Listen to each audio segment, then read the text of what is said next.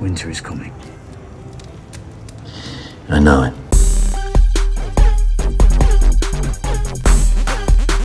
Tristan Emond here with Mindful Living Realty, a realtor right here in Rapid City, South Dakota. Welcome back to my YouTube channel where I talk everything about moving to Rapid City and the wonderful things about Rapid City and the Black Hills. In this video, we're going to talk about preparing for winter. Are you ready?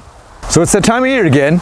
Leaves are starting to fall off the trees, temperature getting colder. So now it's time to talk about the things around the yard you need to do to make sure you're protected from the cold. Now, first of all, it's November 3rd and it's 70 degrees today. I don't have a coat on. It's a weird year right now. You don't usually expect a November 3rd to be outside without a coat on. And look, there's still leaves on the trees. Usually all the leaves are gone.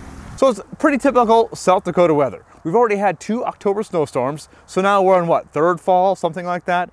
Changing temperatures, changing weather, always keeps you on your toes here in South Dakota. So as you make the transition from August into September, you want to make sure that you keep your eye on the weather. Sometimes we get some really early frost in September. When it looks like it's going to get below freezing at night, you want to make sure that you take care of your flowers outside, cover them up with a bucket or something. And also if you've got a garden, putting blankets on top of that will help protect your produce from that early freeze. The other thing you want to do is make sure you remove your hoses from the outside spigots. Now the spigot itself isn't going to freeze on you, but when you have the hose connected to the spigot and there's water still in the hose, once it gets really cold, that water expands and then it can break into that spigot. So make sure you remove your hose so that it's not causing issues later on down the line. The other thing you want to do is make sure that you hire somebody to blow out your sprinklers. If you've got a water sprinkler system in your yard, make sure you get that blown out because obviously water freezing in pipes makes them explode, and those are really hard to take care of, really hard to fix if they explode in the yard. Now, if it's just getting down to 30 degrees for a day or two and then it pops up to 40s, 50s, you're probably not going to be in too bad of a shape. But if it's getting down to the 20s for weeks and weeks on end, that's when you're going to want to make sure that those sprinklers have already been blown out. The next thing you're going to want to do is make sure that you clean out your gutters. As the leaves fall and little branches fall and collect in the gutters, you want to make sure that you get all that cleaned out. So when the snow comes and then melts as it will, there's plenty of room for the water to do its thing down the gutter and out the downspout. So let's talk a little bit about your lawn. So in South Dakota in August, you're mowing once every 2, maybe 3 weeks. By the time September rolls around, every so often you're mowing the lawn just to kind of keep down the areas that grow up. But as there gets to be more and more leaves on the ground, what should you do? Probably what you're gonna do is you're gonna grab your rake and your lawn blower and put them all in the pile. Hopefully you jump in the pile a couple of times and clean it all up again before you finally get it done with it. And make sure you use your compostable bags so that when you put it into the lawn waste area, that's all taken care of. But what we have done the past couple of years, which is kind of cheating, but it's worked really well, is to use our mulching lawnmower and just run the lawnmower over everything. It mulches up the leaves really finely and just drops them into the ground. And of course, letting nature do its thing over the winter and in the spring. So is that the right thing to do, the wrong thing to do? I don't really know, but I do know it doesn't take hours to do, and it hasn't done bad for our lawn over the past couple of years. So get you a mulcher, mulch up them leaves. Winter's coming. You were born in the long summer. You've never known anything else. But now winter is truly coming. When it comes to snow removal, invest in a good snowblower and a few shovels. I like using the sand shovel to scrape off hard snow and ice when it starts melting. And don't forget your bag of ice melter for your sidewalks and driveways. So the next question about the coming winter that I often get asked about is about your vehicles. Do you need a four-wheel drive? Do you have to have snow tires in your area? Generally speaking, not unless you are planning on going off-roading or driving up in lead where they get lots of snow quite a bit. If you're just running around the cities, you generally don't need too much on your cars as far as studded tires or chains or anything like that. They get the streets plowed off enough so that you can drive around in a typical all-wheel drive car like I've got behind me. My kids even drive a front-wheel drive car. Generally speaking, they get around okay. Now that being said, we do have a four-wheel drive, and when it's particularly snowy ice outside, that's probably the one I'm gonna jump in. The most important thing you'll wanna take care of on your vehicle is your tires. When you buy that car from the dealership, a lot of times you'll have just the smooth summer type tires on them, and those are just gonna spin and not give you any traction. go and get a good, all season, a little bit aggressive tire and put them on your vehicles. They're good for all year long, and they'll do just fine for you in the winter, as long as, again, you're not, trying to climb up slopes or anything like that. Your Ford Mustangs and muscle cars, just leave them in the garage for the winter, pull them out through the summer. Also, make sure you outfit your car with ice scrapers, a roadside emergency kit. That includes emergency blankets, emergency water, and other tools you might need along the road. It's also a great idea to store some gas, so you have it if you need it.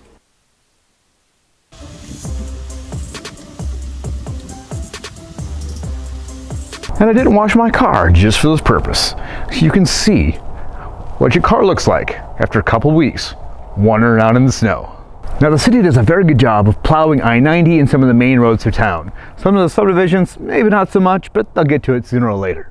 They don't use straight sand or straight salt on the roads. They have a chemical mixture that they put mostly on the crossroads, the stoplights, that kind of thing. So it's certainly not going to rust out your car like it does in Minnesota, but I certainly recommend you get that undercarriage wash on your car every so once in a while.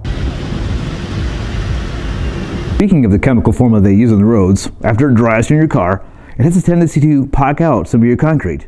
So if you've got a really nice garage, unlike me, make sure you use an epoxy coating to protect it. He can't protect himself.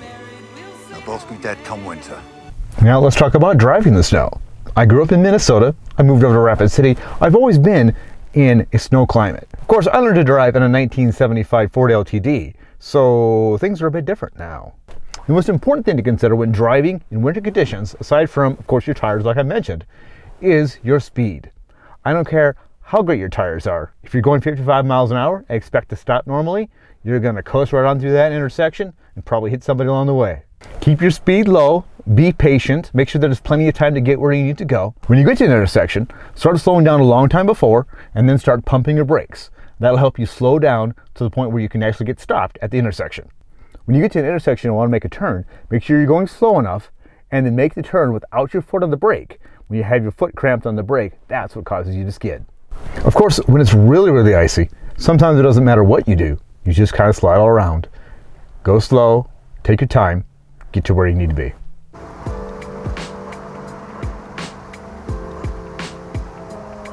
All right, now it's time to talk about clothing for winter. Now, I know all you northerners are like, yeah, we get this, but for you southerners, let's talk about winter in South Dakota, and especially winter in Rapid City. So we have, as you've learned from me talking about before, a vast array of climates. It can start off one day being 60 degrees, and then by the end of that day, by the time you're going home from work, it's 20 degrees. So you want to make sure that you have appropriate clothing with you or in your car or something to make sure that you're prepared for said weird events. And since some days, like today, can be 70 degrees, you don't want to wear sweaters every day of your life either. So layers is the key. Usually I have a t-shirt on underneath, and then I will have a long sleeve shirt, of course, on top of that, and then the good old-fashioned hoodie sweatshirt. Then that usually keeps me warm for up to, if we're just at 60 degrees or 40 degrees. Now, on the same token, you're probably going to want to have a bunch of different jackets because you never know. The first one I have here is just a lightweight jacket, keeps the rain off, keeps the chill off. I really like these 3-in-1 type coats. This one actually has a insert, and I took the insert off, and this is kind of like your not terribly cold, but not terribly warm. So we're into 30, 40 degrees. We'll wear this out. We're going walking lately in the mornings. My wife actually has the insert. So she's wearing the insert and I'm wearing the outer coat. And it works pretty good for those middle of the road cold days. And of course, you want to make sure that you have a heavy coat, not necessarily a parka. I mean, you don't need to have the whole fuzz around the head kind of thing unless you want to. I mean, that's, your choice, whatever. But I do like these heavy coats. This one actually is a 3-in-1 too, but I generally just keep this for my heavier winter coat for when it gets really cold.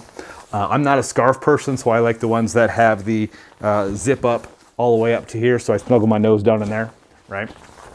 So make sure you have a variety of coats for whatever the situation is, okay? Now, I also have for pants, I have these are basically just a warm-up type pants that I wear over the top of my jeans. If it's just a little rainy or just a little chilly, these work out really good for that. And they would have worked out really good if I remembered to pack them when we went to Ireland last 2 years ago. Yeah. And of course, if you're going to be outside in the snow a lot, you probably want some kind of snow pants scenario where you are protected with your skiing or snowboarding, or just hang out in the snow building snowmen with the kids or whatever. So make sure you've got plenty of different options for your layers so that you can be prepared for no matter what. Now, of course, you also want to keep your hands and head warm. So same thing, lots of different options. I've got a thin pair, and then I've got one of these glove type ones with the fingertips come off so you can actually do something, but a glove type scenario. And then I should have, which I can't find right now, but these ski type gloves. This one obviously isn't mine, but it's a good example. Yeah, get one of these, yeah. So that's what I would recommend for your gloves. And of course, in a standard stocking cap is great. Hopefully you get one that has a better team than the Vikings at the present moment. Yeah, but we won't talk about that. Typically, as far as footwear is concerned, I'm pretty good running around in my tennis shoes. Obviously, you want to make sure that you get your full leather ones and not the running shoes where the water just soaks right in, like the ones I have right now that are soon to be returned. Other than that, I have these boots here. These keep me pretty warm, and they've also got this rubber outer sole here to keep the water out. And then, of course, you want to make sure you have some kind of bigger, heavier wool type sock as well. Make sure your boots are a little bit bigger so you can put a couple pairs of socks on underneath. And there are other things such as toe warmers and glove warmers that you can just throw on your boot. Those things work amazing when you have to be outside for a long time and it's really, really cold.